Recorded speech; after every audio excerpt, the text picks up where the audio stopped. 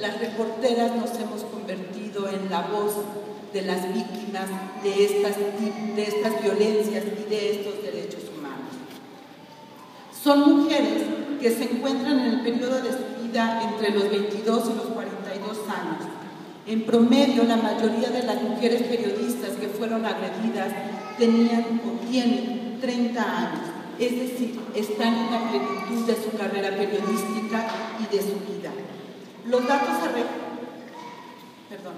hasta aquí quisiera dejar esta parte, pero no antes de decir que hoy enfrentamos como periodistas varios retos. Primero, tenemos que lograr que la ley que se ha creado para proteger a los periodistas se cumpla.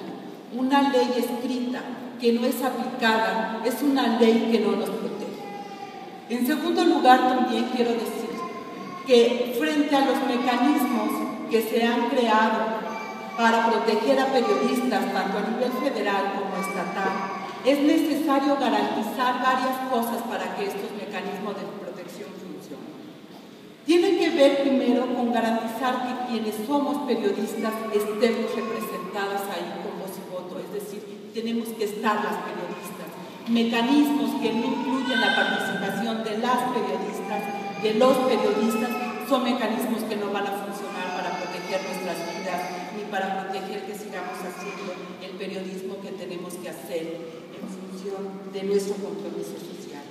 Es necesario vigilar y que esta práctica de los mecanismos se haga con transparencia, que podamos saber cómo están esos recursos, cómo se aplican y cómo se está decidiendo a quién se protege y cómo se está protegiendo.